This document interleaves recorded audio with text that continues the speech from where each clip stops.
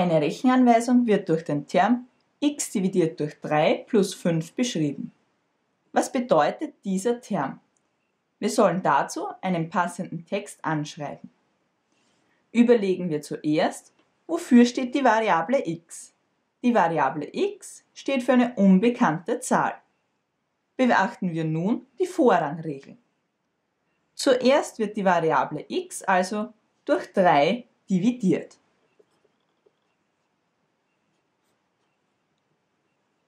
Was bedeutet das?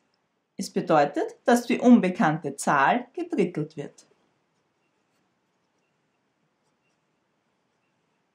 Anschließend wird 5 addiert. Was bedeutet das?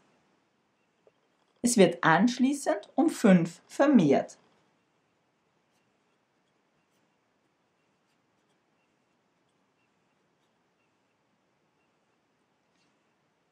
Als Text können wir das so formulieren: Wir vermehren das Drittel einer Zahl um 5.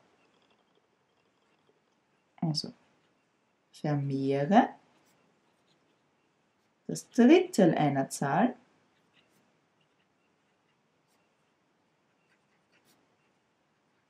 um 5.